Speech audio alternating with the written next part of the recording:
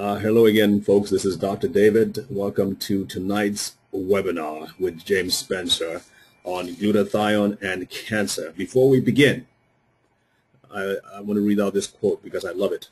As knowledge with regards to the effects of food upon man increases, it is more than conceivable that the races that first avail themselves of the new values of nutrition, these races may decrease the handicaps of disease, lengthen their lives, and so become the leaders of the future. And I tell you what, we are finding out more and more fascinating information about nutrition, especially when it comes to that master antioxidant called glutathione. And before I hand this over to James, I'm just going to read out his short bio. James Spencer is considered by many to be an expert in the field of natural sciences. He has developed expertise in the field of glutathione enhancement therapy by working as a pharmaceutical representative for a company that has pioneered this research. For the last 12 years or more, Mr. Spencer has worked closely with Immunotech of Montreal, Canada, to educate and promote on the benefits of glutathione augmentation. He has collaborated with numerous doctors across North America and has helped set up some of the ongoing trials associated with this technology. Mr. Spencer is often heard on radio and television and regularly speaks to large audiences throughout the United States and Canada on the subjects of health and anti-aging. And for those of you who were on last time when he spoke, you know that you are in for another treat. So without much further ado, Mr. Spencer, thank you so much for taking the time to do this, and we are looking forward to this presentation. Over to you.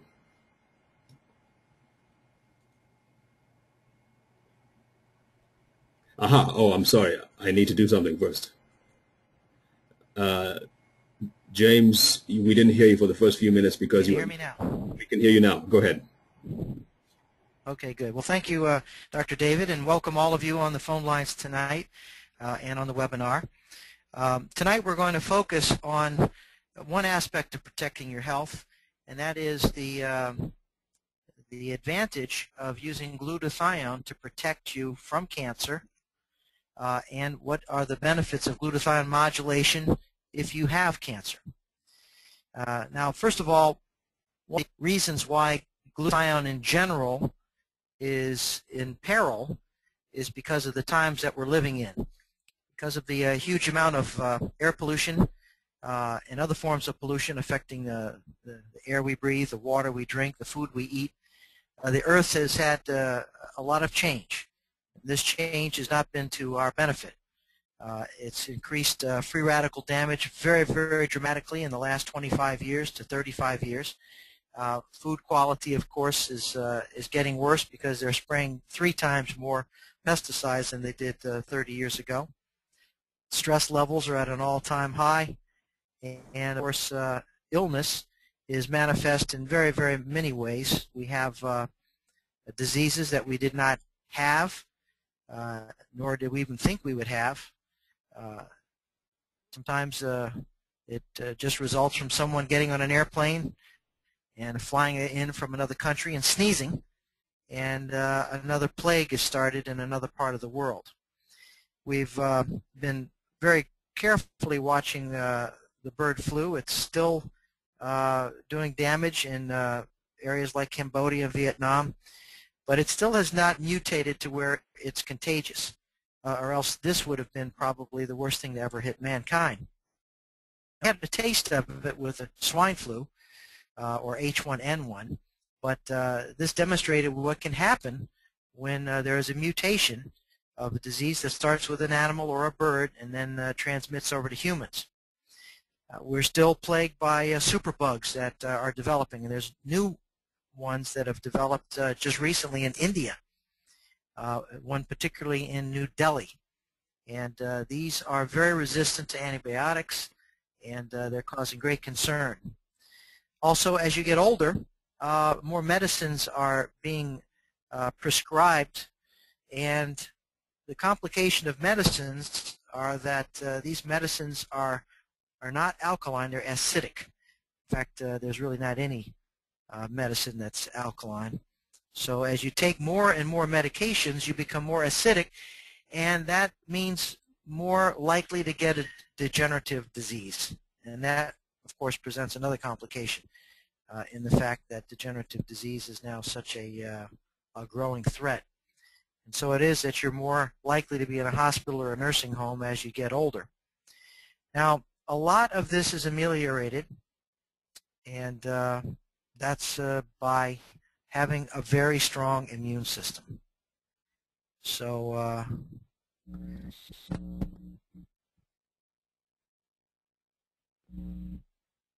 the effects of a strong immune system, of course, can allow us to fight off bacterial infections, viruses, parasites, fungus, the different pollution and drugs that we're exposed to. But not everyone knows that the immune system actually can serve as a protection against cancer itself. And this is what we're going to focus on tonight, the fact that having a strong immune system is the first step toward defeating this horrible menace that we're now facing. Cancer, of course, is now the #1 killer in the United States, and its dramatic increase is probably directly related to immune system function. Now, 100 years ago, the top 3 causes of death in the United States were pneumonia and influenza, #1. Can you imagine that? Tuberculosis was #2, and diarrhea was #3. Now, fast forward to today, and you'll find that the top 3 causes of death in the United States are now #1, cancer, #2, heart attacks, and #3, stroke. Now, this means that there's been a huge change, a paradigm shift in illness. And so it is that about approximately 1 out of every 2 people now in the United States are going to get cancer. That's a frightening statistic. Well, if I was to ask the general public what are they doing to help shore up their immune system and to help protect them, a lot of times you just get a blank stare. They really don't know that there is something that you could do. And in point of fact, many doctors will point out that these 5 elements are something that could be done. And I'd love to say that everyone on the phone tonight is doing all of this. You have that good diet. You're eating your 8 to 12 fruits and vegetables every day. You're sleeping your 8 or 9 hours. You're exercising 30 to 60 minutes every day. You have perfect control of stress, and your lifestyle is enviable. You don't smoke. You don't drink heavily. You wave goodbye to McDonald's as you go past it. But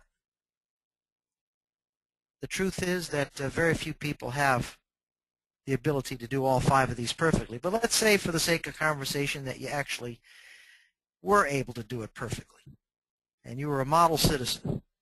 In actuality, the #1 thing that you needed is not even on this list, and that's called raising your glutathione levels.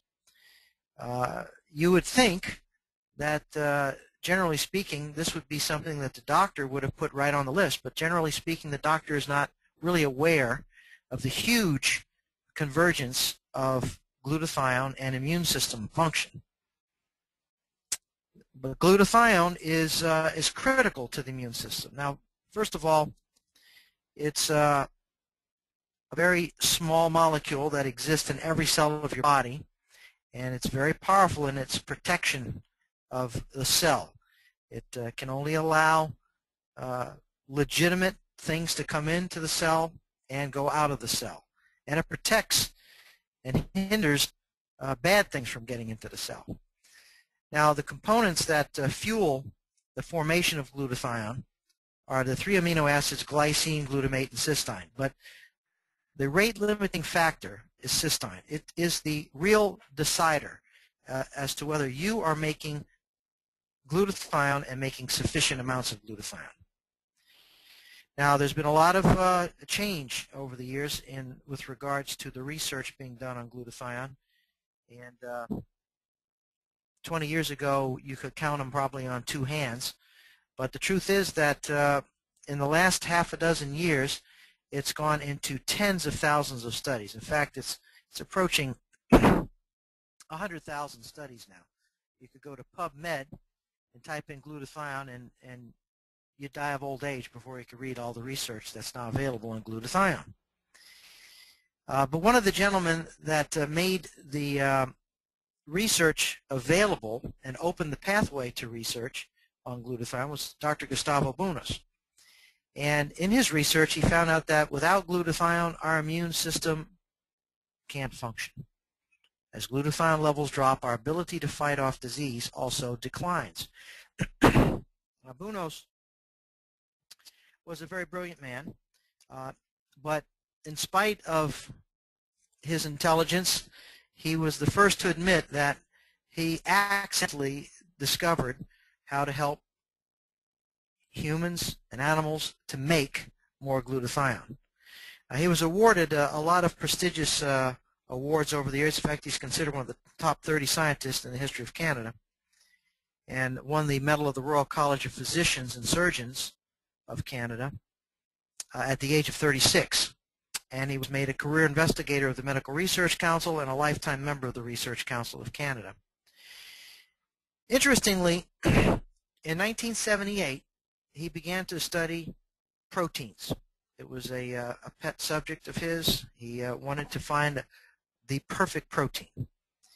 And in the course of doing this, he was feeding control groups of mice proteins from all over the world. And it was close to 100 different groups of mice. But right at a serendipitous moment, a company in Europe mailed him a big box of protein powder and told him that it was a byproduct of their industry and that they had been discarding it, throwing it away. They wanted to know if there was any value to this powder. And in the course of feeding this to mice, Bunos learned that there was something in this protein powder that was having a remarkable effect on the mice. First of all, in the first few weeks, he noticed that they were more energetic. Within a few months, he noticed they weren't getting sick like mice in the other control groups.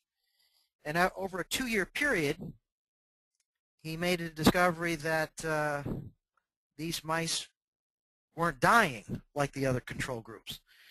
And so they actually outlived all of the other control groups by 30 to 50%. Now, that would get a research scientist very excited to find a powder that you could feed to an animal that could make it live 50% longer. I'm sure those of you listening in tonight would agree you'd get excited if I told you that there was a powder that could do that. But tonight we're not focusing on anti-aging. We'll talk about anti-aging on another one of our webinars. Tonight we're talking about cancer.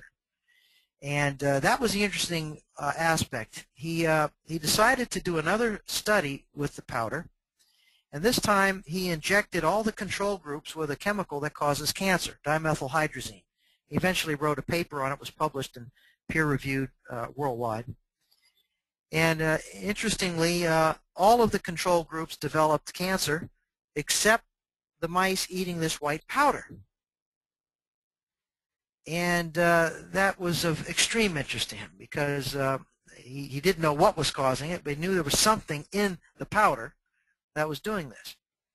And so it was that over the next 10 years, he was able to isolate that it was a very rare amino acid, cysteine, that was actually causing the mice to upregulate a substance called glutathione. And again, this was all found out by accident, but it led to the huge amount of research that's been done up to this date. Now, glutathione has a host of benefits. Just to mention the top 5 briefly, I use an acronym, ANIDEA. The AN stands for antioxidant, the I stands for immune support, the D stands for detoxification, the E, energy, and the A, anti-aging. Now, I spent a little more time on the antioxidant aspect because there is probably no greater antioxidant in your body besides glutathione. And interestingly, you can't eat glutathione. You have to make glutathione. So it's your body's very own antioxidant, and you make it as you need it. Now, inside your body, you have an antioxidant mechanism and an oxidant mechanism. The difference between the two is called your oxidative stress level. Now, if you're able to raise or if you have a high level of oxidative stress, your body is going to have increased inflammation. You age at a faster rate, you die sooner. On the other hand, if you can lower the oxidation level, what can happen is the opposite. Your inflammation decreases, you age at a slower rate, and you live longer. Now, inflammation, of course, is under great scrutiny, as well as oxidative stress level. There's huge amount of research it's a buzzword now. But the inflammation just probably is the main reason why heart disease is so high on the list. In fact, it's number 2 and number 3.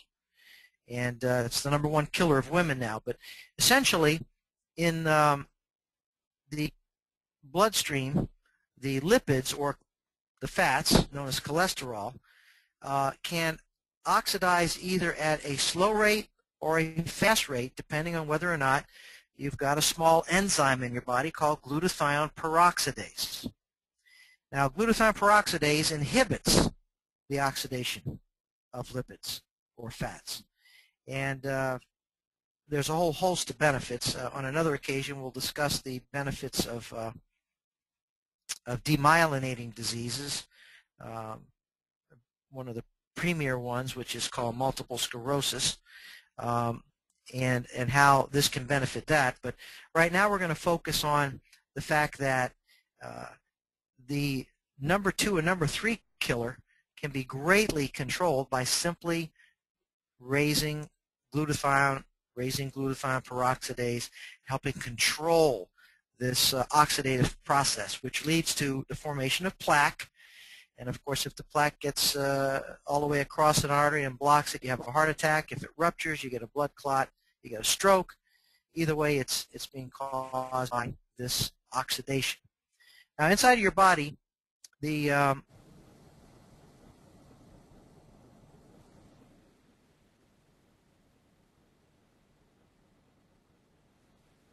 stable molecule, which is called H2O. There's 2 H's and an O, and you probably recognize that H2O is water.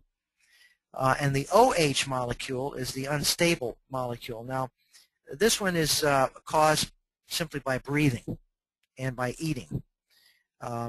It's a byproduct of energy, a byproduct of the cell producing energy.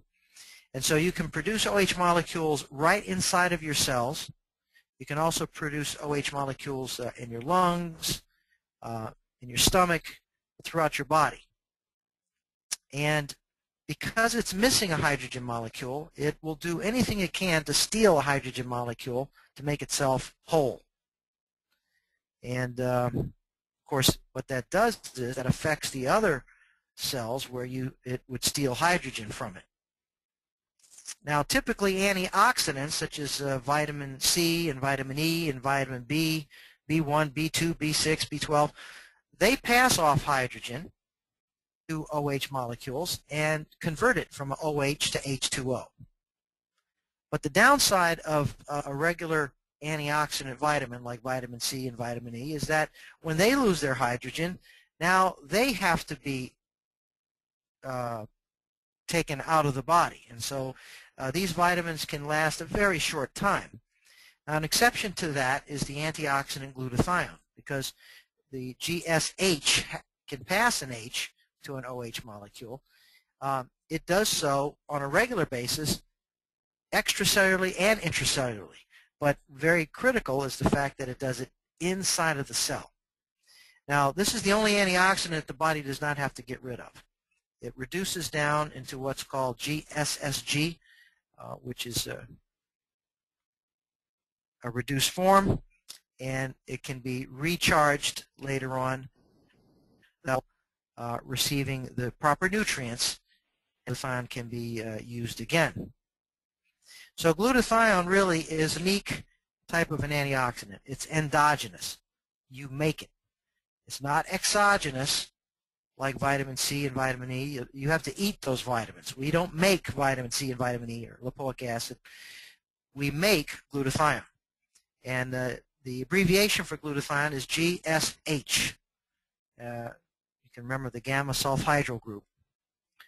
And interestingly, the glutathione molecule is so antioxidant that it can actually provide hydrogen back to exhausted vitamin C and recycle it, and back to exhausted vitamin E and recycle it, and so forth with the other antioxidants. Like a big gear that as it passes and turns, it can recharge the other antioxidants. So it's really, out of all the antioxidants, the master antioxidant.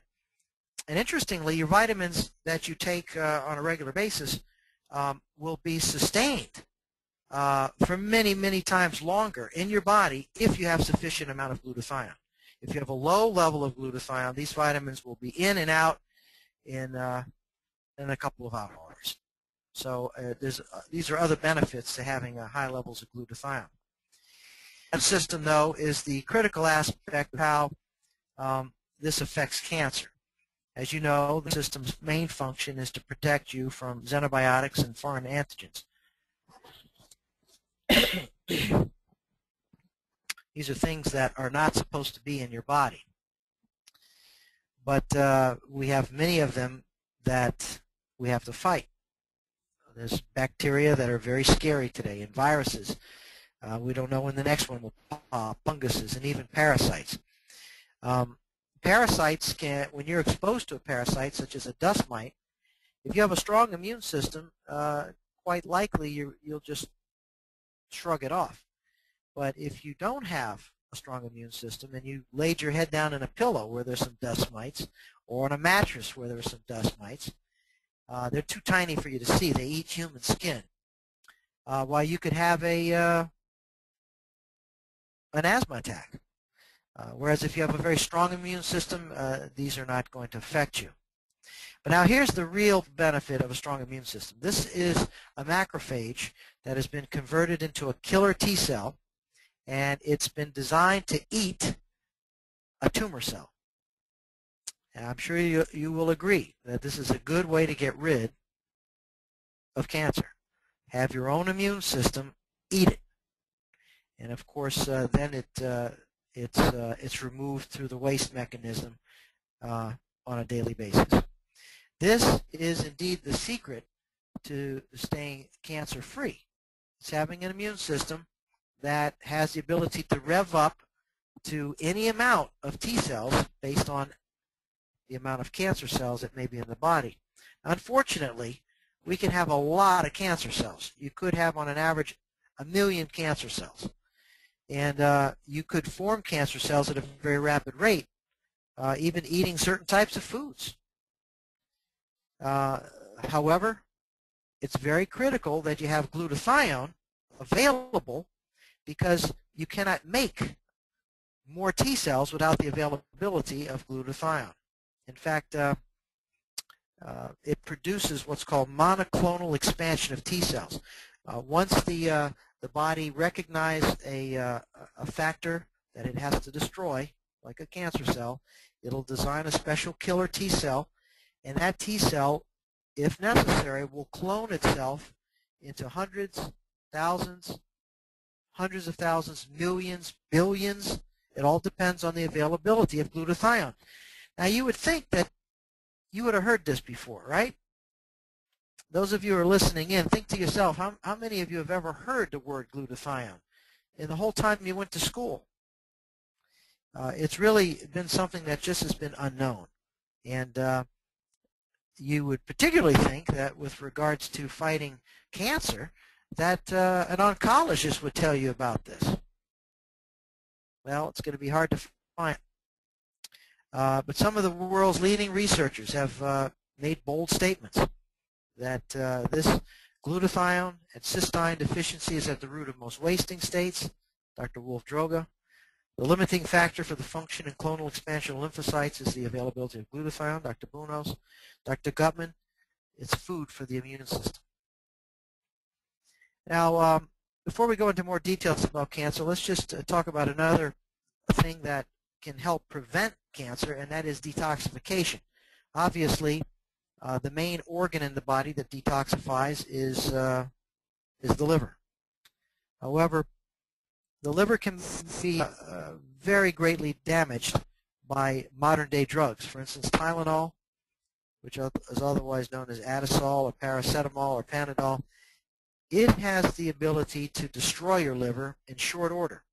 In fact, in Europe, Tylenol or acetaminophen overdose is the cause of quite a bit of suicide. 10 extra strength Tylenol, a glass of scotch, you'll be dead in 96 hours. However, if they find out the next day that you did this, or if you change your mind, you go to emergency room, they can raise your glutathione levels, and it'll detoxify the acetaminophen inside the liver and save your life. Now, how does this work? Well, the doctors inject you with a synthetic form of cysteine. It's called N-acetylcysteine, probably with 40,000 units. Now, unfortunately, it's a pretty hefty drug. It can make you nauseous and throw up within the first minute you've had the injection. But it goes to work. It goes right to the liver. It encourages the liver to start upregulating glutathione. The glutathione detoxifies the Tylenol. It saves your life. Now, most doctors know to make the injections, but they're not aware that it's the glutathione that's actually the thing that actually saved the person's life.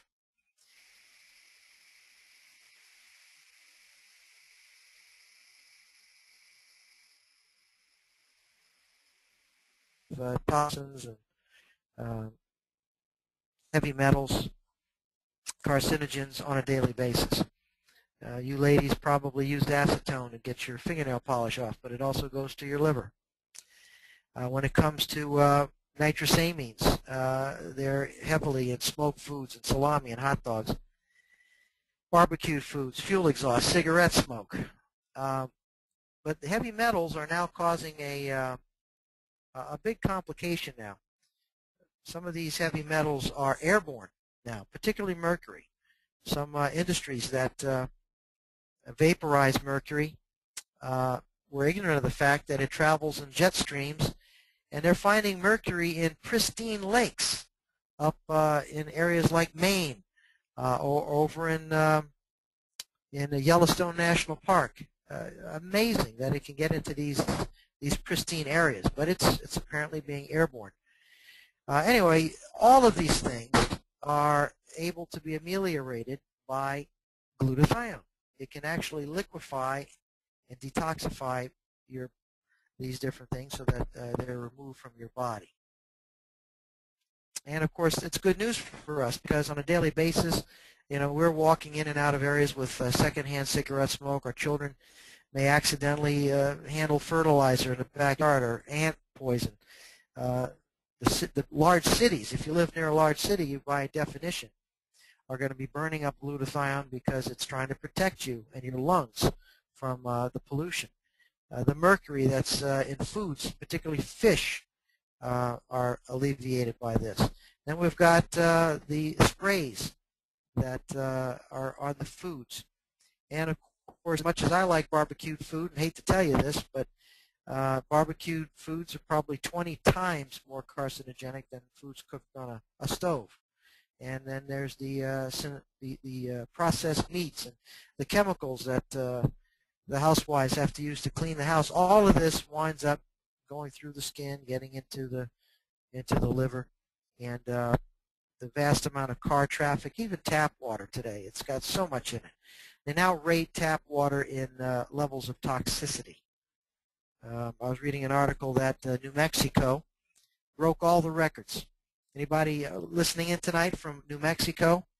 Well, you should be aware of the fact that New Mexico had 1,600 EPA violations just last year alone, because there's not much they can do. They just got bad water, and they're not able to fix it.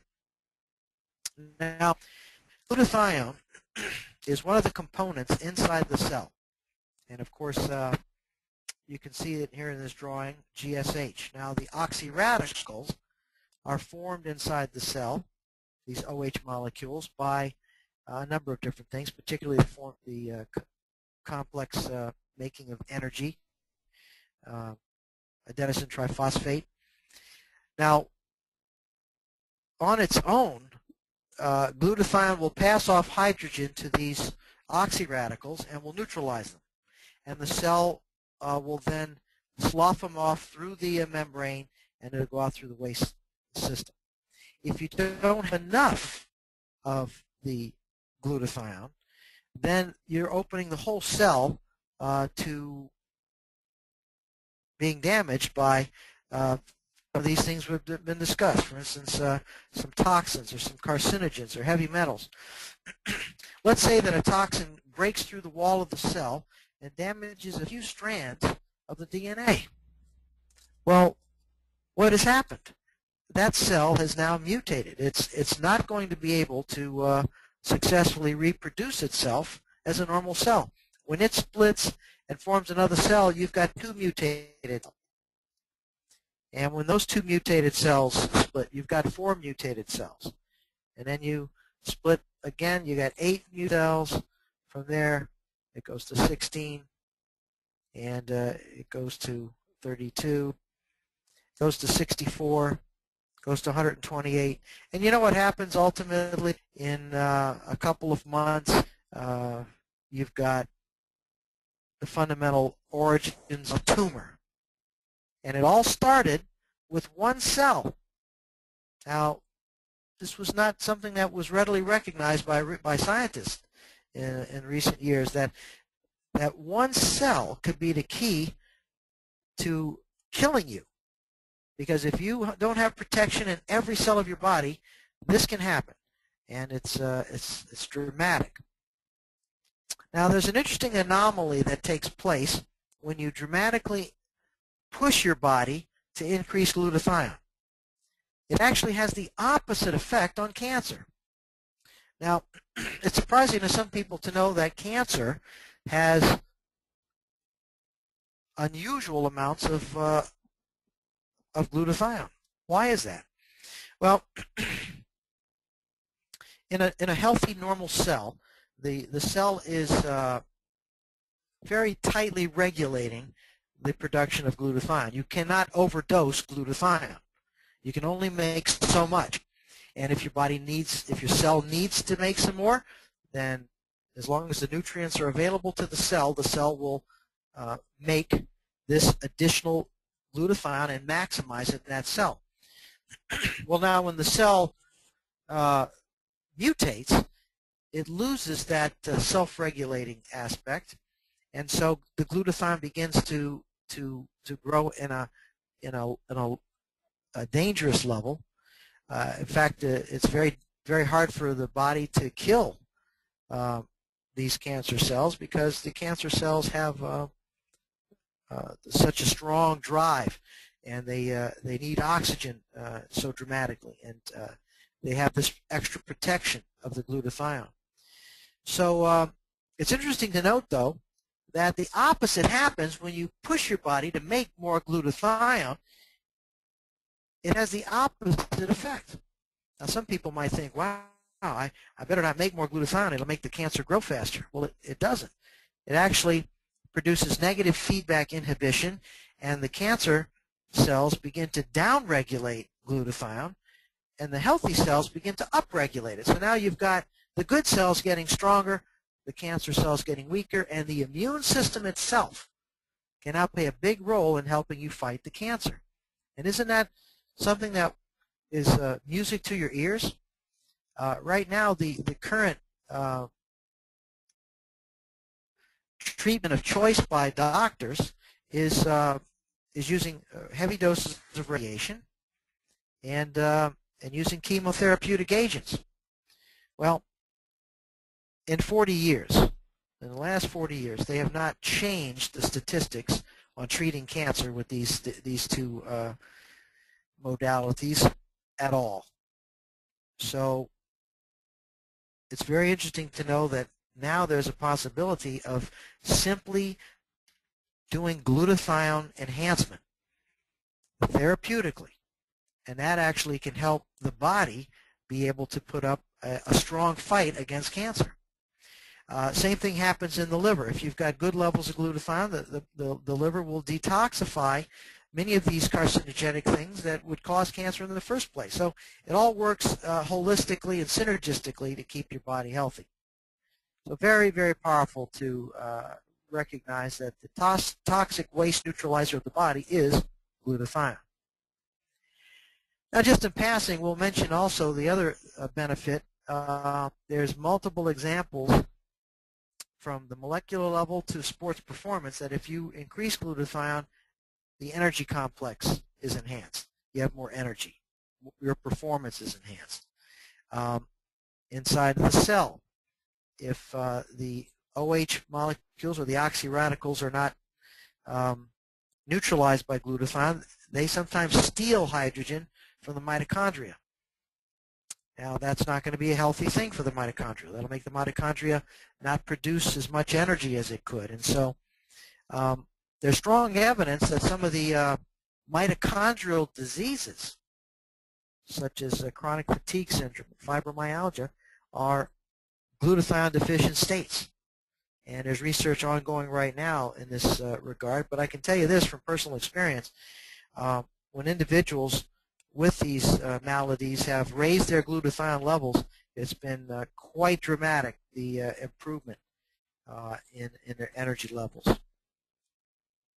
A study was done at McGill University, and it showed that in 90 days, healthy young men in their 20s had a 13% increase in muscle strength and endurance, whereas the placebo group had 0. So really, there's some strong documentation that shows that this happens. And now recently, it's been discovered that you can't have modulation of muscle tissue without the availability of cystine, because cystine is a critical ingredient to the formation of muscle. So as you age, it's particularly important to have cystine supplemented so that you're not going to lose muscle. Dr. Droga, in his recent book, Avoiding the First Cause of Death, documents the fact that once you get into your 40s and 50s and 60s, your body will steal the cystine from the muscle while you're sleeping at night to make the all-important glutathione. And so another bane of old age is the fact that you're losing muscle tissue along with your glutathione levels. Well, anti-aging is the final aspect.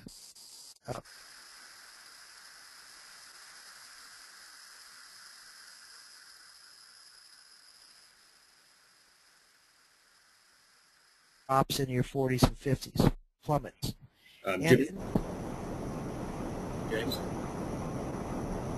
This deep thing would be more Hi, James.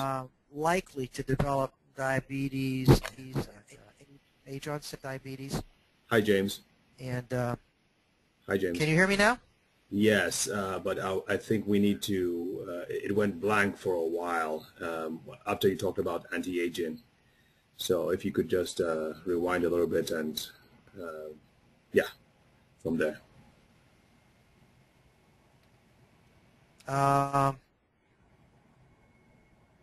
Oh, no. Start with anti-aging? No, not that far back. That last slide you were on, okay. I said something. Okay, start with anti-aging. Okay, fine. Okay. Now, there's a lot of tremendous research that's been done on anti-aging. Dr. Leonard Hayflick, of course, used to scoff at the notion of anti-aging. His test and the studies back in 1964 showed that the cell could only split 50 times, and after that it died. In fact, they named the discovery after him. It's called the Hayflick limit. But we now know that glutathione begins to drop off at in your 20s and precipitously in your 40s and 50s. And this tends to accelerate aging. Now, ultimately, a person will eventually oxidize completely and die. The exception to this rule is that someone living over the age of 95 or the oldest old seems to have very high levels of glutathione, and subsequently they may have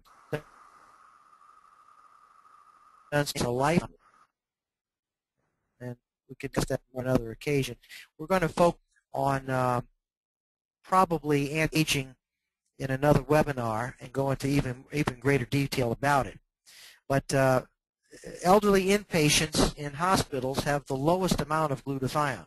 This was found in a study done by Fletcher and Fletcher, published in The Lancet. The outpatients have twice as much, and healthy elderly have the highest levels of glutathione. And it's possible with glutathione modulation and glutathione therapy to actually bring your glutathione levels from that of a healthy elderly person to that of a young person within a very short period of time. So this is something that can be actually done, and it can be done on a regular basis. So you remember these 5 things. Glutathione is an idea: antioxidant, immune support, detoxification, energy, and anti-aging. And we'll spend more time on these things as time goes by in some of our future seminars. Now, glutathione is impacted on a daily basis by a number of things. As I mentioned, drugs like Tylenol and others can lower glutathione. Your diet can, particularly if you eat a lot of barbecued foods or fried foods, it can lower glutathione. If you injure yourself, have trauma or burns, if you have high levels of stress, if you're fighting an infection, if your pollution is very high in the area you live, and also the aging and radiation. If you're in the sun a lot, it's been found that airline pilots have the highest levels of prostate cancer among men. Airline stewardesses have the highest levels of breast cancer among women. So all of these things combine to lower glutathione levels, and of course this creates higher levels of oxidative stress, free radical damage, and toxic buildup. So to prevent this depletion, it's very critical that you restore the glutathione. Otherwise, the cellular aging will increase, disease and death will come earlier.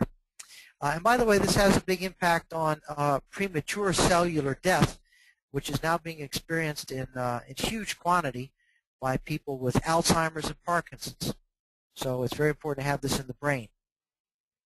Now remember, glutathione can't be raised by eating glutathione. Sad to say, they sell it in stores to this day. They still sell oral glutathione, and it's quite a waste of money. I wouldn't recommend you even buy it. There's no clinical trials that show any enhancement of glutathione by eating it. You have to make it. And so the cells really need the precursors. This is the nutrients that are the building blocks for you to be able to make glutathione. And we are going to discuss the precursors a little bit. Again, the 3 amino acids that you need are glycine, glutamate, and cysteine. But the glycine and the glutamate are quite common. In fact, it's been said you could eat a Big Mac and probably get all the glycine and glutamate you need for the day, but the cysteine is the one that's critical. Now, there are some drugs that are known to raise glutathione levels, such as NAC, SAM, OTC, OTZ, and GSH monoesters. One word about N-acetylcysteine: it's very commonly found in an oral form in health food stores, and it's used in a drip form and an injectable form also in hospitals. But while we would recommend it for emergency use, really it's not to be used for long-term use. It's a toxic substance.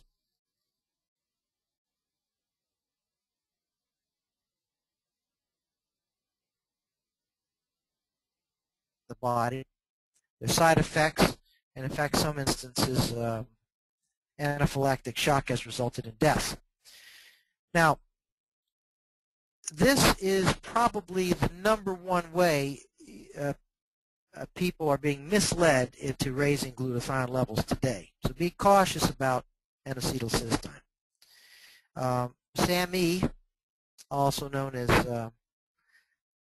S-adenosylmethionine, is able to be converted to cysteine, and it's used in a treatment of cirrhosis. Remember, if a person drinks a lot, it burns down the glutathione in the liver. It can cause cirrhosis. It's expensive, and the side effects at what we call therapeutic doses can include dry mouth, agitation, and gastrointestinal problems. OTC and OTZ are synthetic delivery sources, but they require a certain enzyme that is not present in all tissue, and so the value of it is limited. It's not readily available to the general public or even to all doctors, but it is to be mentioned that it can raise glutathione. Now, the GSH monoesters and diesters are compounds which can be also metabolized into alcohol, so this is cutting a sword. And the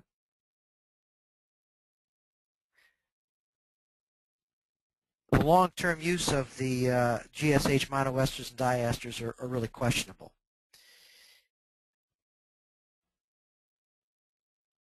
Now, there's some natural products that can raise glutathione. We already discussed oral glutathione and cysteine. L-cysteine has very limited ability to get through the stomach. It actually, well, we'll break it down and talk a little bit about it, each one of these. Again, oral glutathione, not able to raise glutathione levels. In fact, some research shows that people that ate glutathione actually had lower levels of glutathione, so to be avoided. Now, the cysteine can raise glutathione minimally. It's easily oxidized in the digestive system and it's passed as waste. But if you take a lot of it, because it's potentially toxic, you could develop hypercystinemia. And it can further oxidize in the bloodstream, causing some additional byproducts. Methionine, at certain doses, can be toxic. It's a precursor also for homocysteine, which is the antithesis of cysteine, and so it would put you at high risk for atherosclerosis. Again, these are ways to raise glutathione. Melatonin is not a bad adjunct. It's a natural hormone and antioxidant, and there is particularly a product I'd recommend. It's called Montmorency Cherry Concentrate. The Montmorency Cherry Concentrate is very hard to find, and it's expensive, but it raises melatonin inside the brain. So if somebody were fighting cancer in the brain, along with glutathione enhancement, the melatonin will also be able to help raise it in the brain. Also, it helps you sleep very well. So those of you who need help sleeping, that's a good adjunct also. Now, glutamine has an abundant supply in the body, and it's one of the 3 amino acids needed. Generally, you don't need it. It's available in all the food groups. And so if you took glutamine on its own, it could give you some gastrointestinal upset. And if you have kidney or liver problems, you might want to be careful also with glutamine. And lipoic acid is a helpful antioxidant. I also recommend it, although it's not necessary to take it in high doses. But it helps convert the oxidized GSSG back into the reduced form GSH. So it's very beneficial for protecting against lipid peroxidation. Now, you're going to see milk thistle in a lot of different nutrients. It in a small way, is able to raise glutathione. It's been used many, many years. It's not a regulated product, so you don't know for sure how much milk thistle you're going to get when you buy milk thistle. But it does have benefits, so milk thistle should not be ruled out. Side effects could include gastronomical distress. Now, whey proteins probably are the #1 way to get glutathione enhancement. The problem is you need to have specially produced proteins. Unless they're specially produced and undenatured, they'll not be bioactive and they will not likely elevate glutathione. And unfortunately, there's many health food stores that put big tubs of whey proteins out, and they write right on it, undenatured. Now, I've gone and I've purchased a lot of these, in fact, even from some very reputable companies. And I've had them tested, and I found that they were indeed denatured, hydrolyzed, and not in any way going to raise glutathione. So you have to be cautious. There are some bioactive whey proteins, like Immunical, which is the one I primarily recommend. It preserves undenatured proteins, has the highest level of glutathione-promoting activity. It's produced pharmaceutically. So they take out all the stuff that normally people are allergic to. For instance, they take out the lactose, and they take out casein, and they take out fat. So these things, even if you're very allergic, you don't have any problems with Immunical. In fact, it's patented as a chemotherapeutic agent. Now that's very interesting because it's recognized as a means to optimize glutathione. Then this produces a chemotherapeutic effect. Imagine the world's first all-natural chemotherapy, and basically it doesn't get you sick at all. There's no side effects. There's no contraindications. It's the safest, effective way to raise and sustain glutathione. Now, I suggest that you also take these particular nutrients: selenium, vitamins B1, B2, B6, B12, folic acid, C, E, magnesium, vanadium, and zinc. Also vitamin D, we could probably add that in there. Now there's foods that can raise glutathione, but again, trace amounts. You'd have to eat raw broccoli, about a truckload. You'd have to eat a dozen raw eggs, but you got to be careful for the salmonella. We don't recommend that. Raw steak and raw fish, but again, there's bacteria in the meats, and in the case of sushi, you got to be careful for the mercury now that's in the fish. The absolute best source is found in mother's milk, and in point of fact, the discovery by Dr. Bunos of that protein powder led to the development of Immunical, and he found that the isolated proteins that he was able to derive from bovine milk precisely matched the makeup physiologically of human mother's milk. Now it takes a lot more cow milk than mother's milk to make the same amount of precursors. You might go through 1 or 2 gallons of milk to make a handful of this powder. It has to be raw. You cannot heat this above a certain temperature or it will kill the cystine. This is a thermolabile amino acid. So it takes a lot of milk to make a box of Immunical, and so it is that you're getting the purest, highest quality protein. Now, Immunitech has their own dairy. These cows graze free range, and they eat mostly organic. There's no hormones ever been given to the herd, no antibiotics. The proteins are extracted, the milk is left behind. It's a cold process, and so even someone that has severe allergies doesn't have any problem.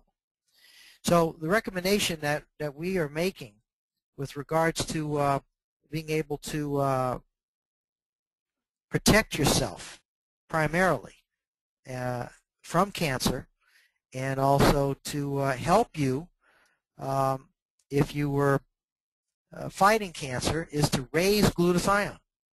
That's the whole point of this research. And so it is that these glutathione precursors are safe and effective. More than 1 million people have used this safely, and it's actually been given all over the world, but particularly in North America. Immunocal has been given 6 pharmaceutical patents. It's got over 75 international patents. It's got dozens of clinical medical studies that have been published and peer-reviewed. It's recognized as a medicine in the PDR, in the Canadian Compendium of Drugs, and in the Pharmacist's Red Book of Prescription Products. It's basically the only natural product in China that is allowed to make a claim, and that is that it contains the precursors that allows you to make glutathione that sustains your immune system. It's Medicare and Medicaid reimbursed in many parts of the United States, and prestigious doctors like Dr. Luc Montagnier has been able to include it in some of his books, like his book on oxidative stress in cancer and AIDS and neurodegenerative diseases. There's a whole chapter on Immunocal, its application in AIDS and cancer. Now, we may on another occasion discuss AIDS. So there's lots of different subjects and that we're going to discuss in the weeks and months ahead with regards to glutathione. I recommend glutathione.org if you want to get some real research done on glutathione, and that gives you an overview of the benefits of glutathione with cancer. So you want to open it up for questions and answers, Dr. David? Absolutely, absolutely. A wonderful presentation again. Thank you, James. Folks, go ahead and type in your questions. And if you're new to this, just remember you can type in questions in the top right section of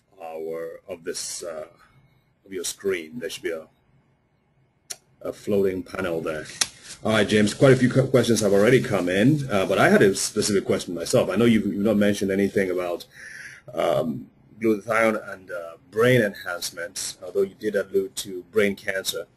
For people who have been compromised by a stroke or trauma to the brain, what's the place of glutathione enhancement in such circumstances? Well, first of all, I would suggest that if a person does have a stroke, that they try to get some glutathione enhancement immediately. Now, obviously, you want to get to a hospital right away because there are some drugs that can help ameliorate the stroke very rapidly. But the damage that is caused by the stroke actually occurs after the stroke, more so than during the actual stroke that is occurring. And it's almost like a ripple or a wave effect that emanates out from that. And that's where raising glutathione can have a pronounced benefit, and that is to slow down this extra damage that is caused by the stroke itself. Now, what you really want to do is you want to prevent the future occurrence of more strokes. And so that would be a very strong reason to recommend a very strong protocol of glutathione enhancement, because as you raise glutathione and do this over a period of time, it helps to drop this oxidative stress throughout the body, so you're not forming plaque at a rate, and so the benefits are very, very good. Great, great, great. And so timing is of the essence, pretty much, right? Yes, you get to the hospital right away, and in the hours or in days ahead, load up on either Immunocal or one of these other forms of glutathione enhancement. Makes sense. And did you have a phone number people can call in if they need to try this out? Yes. In fact, let me give you that number. It's 800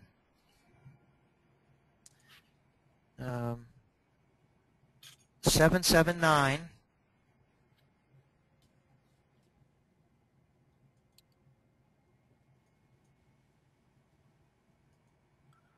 2837. So it's 800-779-2837. If someone wants to have some personal questions asked, they don't want to necessarily go into detail tonight. Simply leave your name, phone number on the on that 800 number. You can leave that information, and we'll call you back, and we'll answer those questions and help you.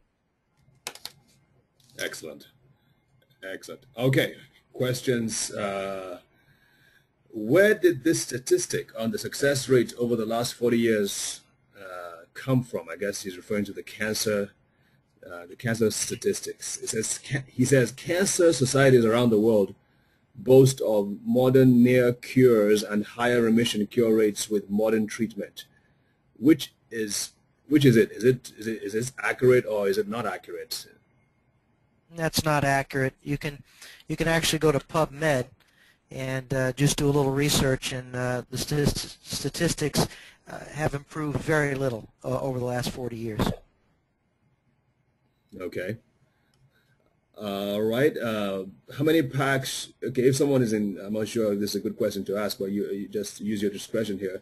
But how many packs should one take of platinum glutathione while in remission? Well, through a lot of research, we've found that approximately a pouch of Immunical is able to basically keep your glutathione levels normalized up to the age of 40. Over the age of 40, we suggest you take 2 pouches. Recently, Immunical had an associate join it, and this is called Immunical Platinum, and it has 2 additional formulas in it that have some very specific benefits, and this is something that I would recommend, particularly over the age of 50. And generally speaking, if a person is very large in size, they might need to take an extra pouch because of size. I'd say 250 pounds, 225 pounds or larger. And if they have a health challenge that's known to be an oxidative health challenge, they may need to add a pouch for that as well. So the amount that you take is going to fluctuate. It's going to vary depending on your circumstances. But when it comes to what you need for cancer protection, you're probably going to need to start at about 4 pouches. And if you're able to, you could probably do half regular Immunical and half platinum. Great. And what makes platinum? You said that's for people 40 and 50 or 50 and above. And what is so special about that? What does it have that the other one does not have? Come again? What is it about the platinum that makes it special? What does it have that the other, the regular does not have?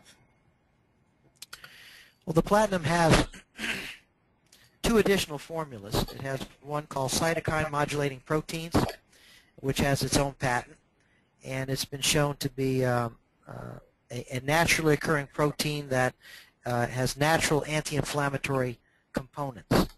And of course, this is something especially good for the body if it's battling cancer. Also, it's got another formula called redox modulating factors, and that was developed by Dr. Wolf Droga, one of the foremost immunologists in the world. It has the ability to help reset the redox status in the cells, and so it slows down apoptosis. It helps prevent the loss of calcium as you get older. It helps modulate the production of insulin. Just a tremendous amount of benefits. It can cross the blood-brain barrier, so it's helpful for the brain as well. Got it. That's great. Okay, how do you check glutathione levels? Is it by blood test? And also, where can Immunical be purchased? Well, you can call that 800 number, and we'll be happy to. It's not easy to find, but we can help you get it, and we can help you get it wholesale.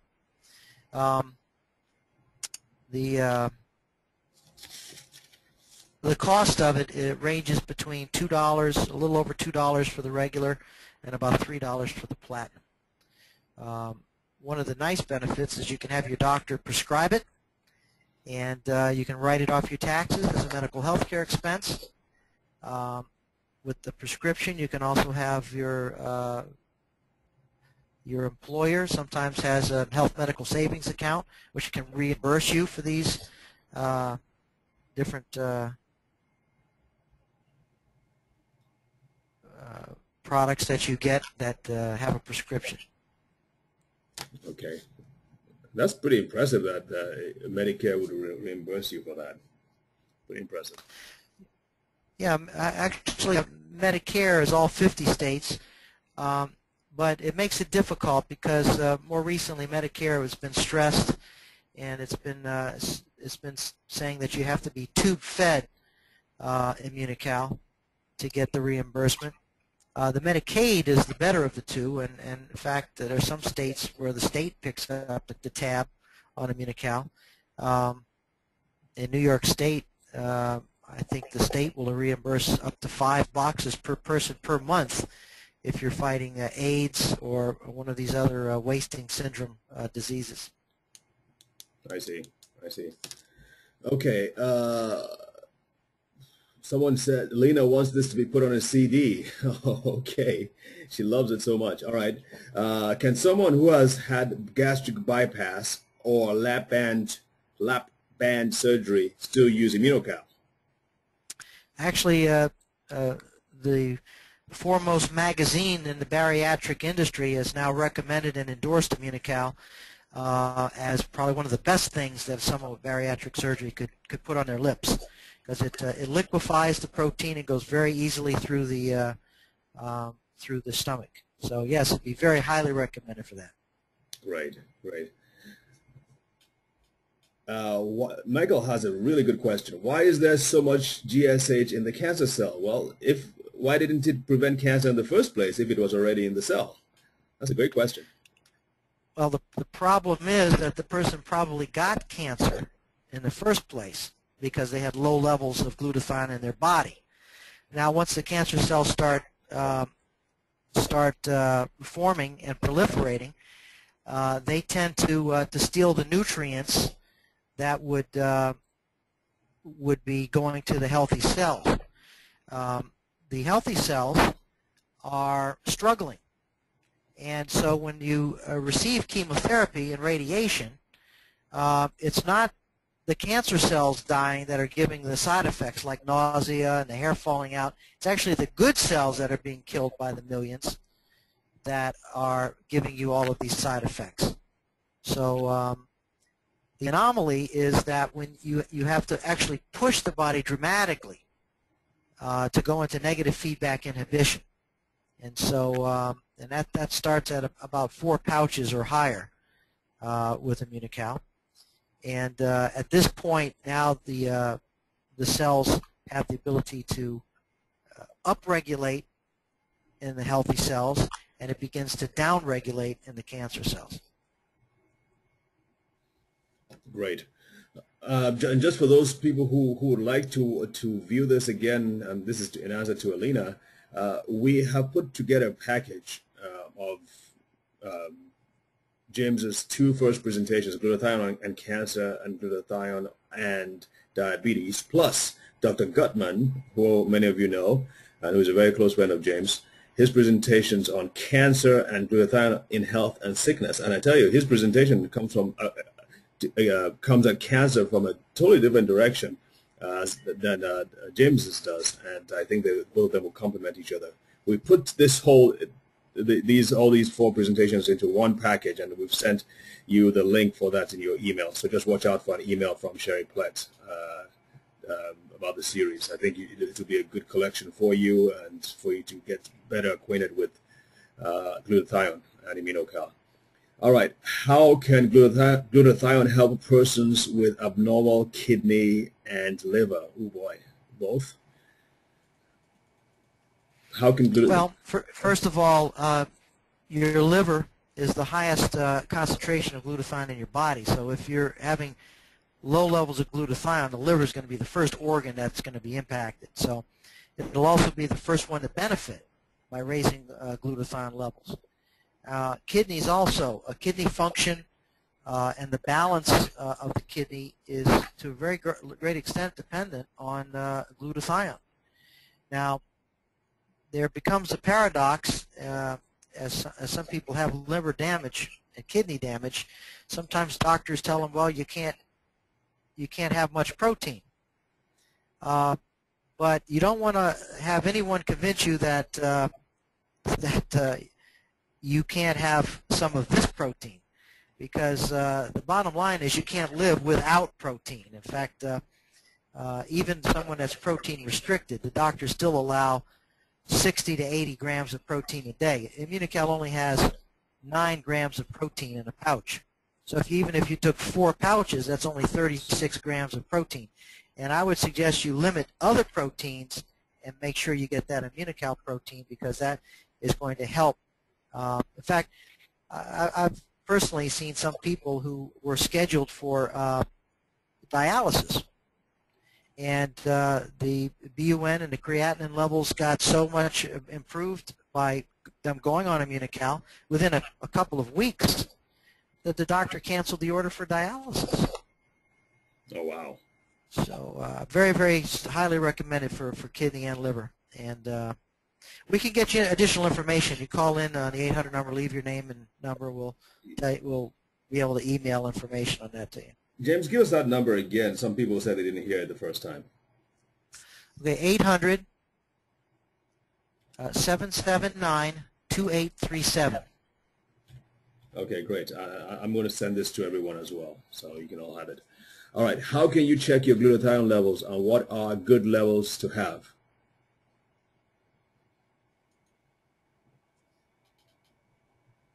Did you get that?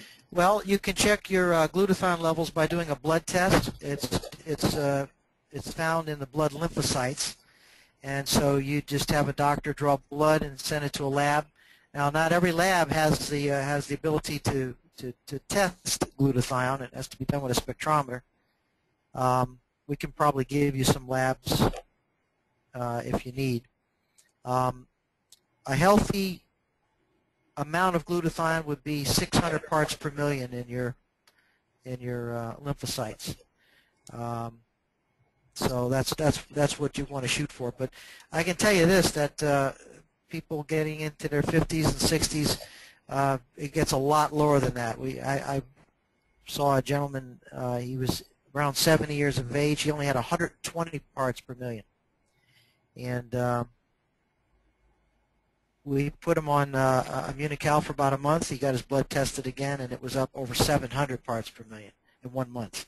So he had the levels of a young person in 1 month. Wow. Wow. Okay, there's a great question on chemo. Taking it with chemo, some doctors say that the Immunical may interfere with the medicine. What effect does this have on chemo? None whatsoever. And in point of fact, glutathione doesn't impact any known medications. And Immunical itself has got no contraindications, except in the case of someone who's on an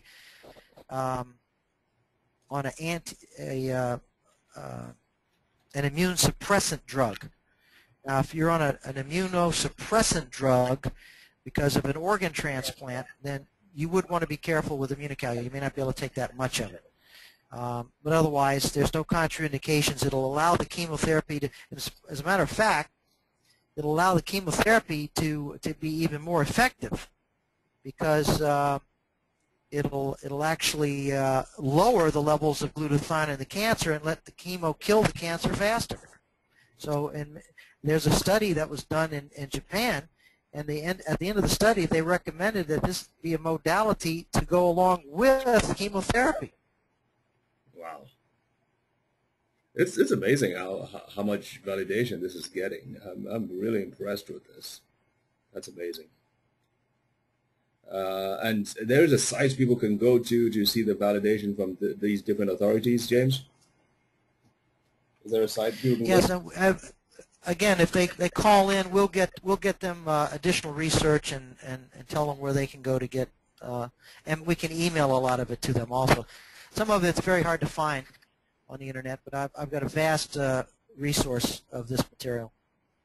All right, glutathione and pain, and specifically back pain. Please ask if raising glutathione levels will help relieve pain of a herniated disc. Very dramatically. In fact, some people that have been a couple of weeks on Immunical, I got to counsel them not to go dancing because the disc is still damaged, but the inflammation is gone, and so they don't feel the pain. So it kind of fools them into thinking they can do things they shouldn't. Huh. So it actually affects, I mean, after it affects your perception of pain, or does it reduce inflammation? Absolutely, absolutely. It lowers the inflammation throughout your body. It lowers oxidative stress. That's what these are the things that causes pain. And so a lot of people have greatly benefited with the lowering of pain once they're raising glutathione. All right, people with celiac disease, can they take it? Yes, absolutely. Now, it's not going to completely remove the celiac problem, but it can ameliorate it greatly. You're still going to need to be careful with gluten. And there's we haven't done clinical trials on celiac per se, but fundamentally it's going to be beneficial from the other studies that have been done associated with that disease. Okay. I'd probably recommend also the platinum for celiac disease. Okay. And Hashimoto's and diabetes, all of these, you'll be a little more benefited with the platinum. Okay. And people are still asking where to get Immunocal. Folks, I just sent you the number, so check that box to your top right, so the number that James gave, so you can call in afterwards. Okay. Thank you. Lots of questions have been, lots of comments saying thank you for an excellent presentation. This is fantastic. Good stuff. All right. Renee wants to know, can we just juice and eat raw food? I know you've covered that, but go ahead.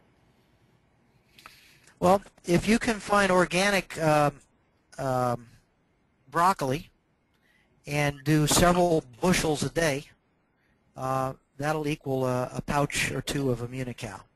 But if you had to do therapeutic doses, I don't think you could drink that much. I see. Yep.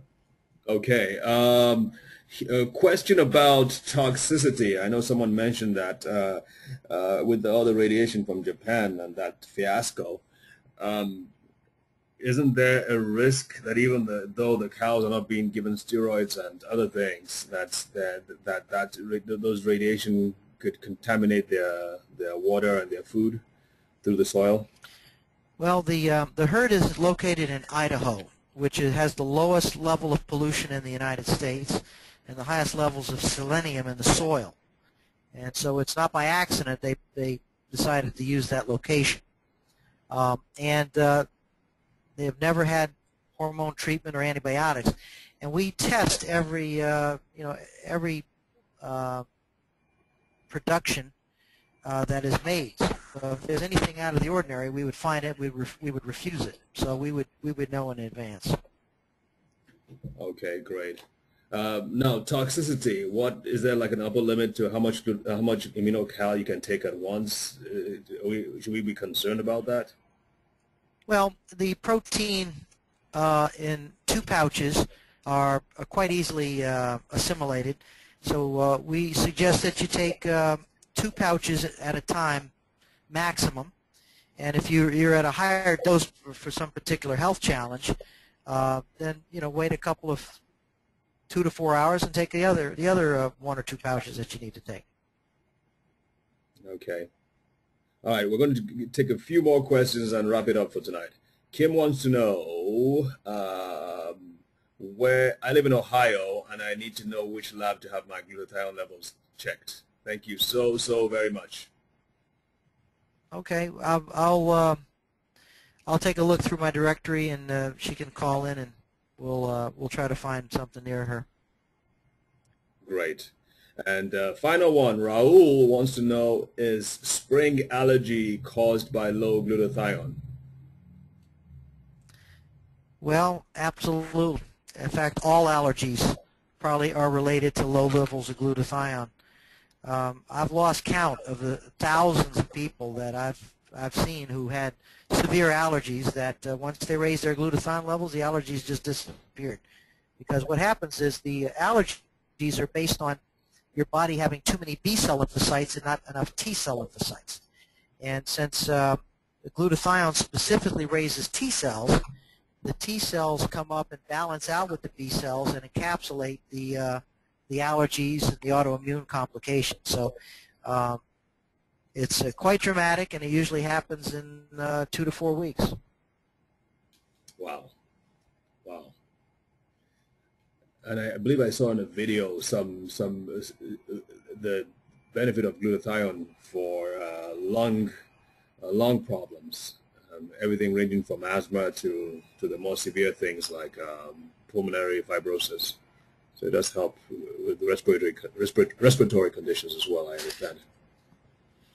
Well, it's true. The inflammation of the lungs is one of the big causes of pulmonary disorder. And so as you raise glutathione, it lowers that inflammatory response and starts to clear out the bronchial tubes, and the lungs breathe better, and everything gets better. So it's very, very dramatically good for the pulmonary system. It's amazing how inflammation is linked to so many other kinds of conditions. It's amazing. That's just amazing.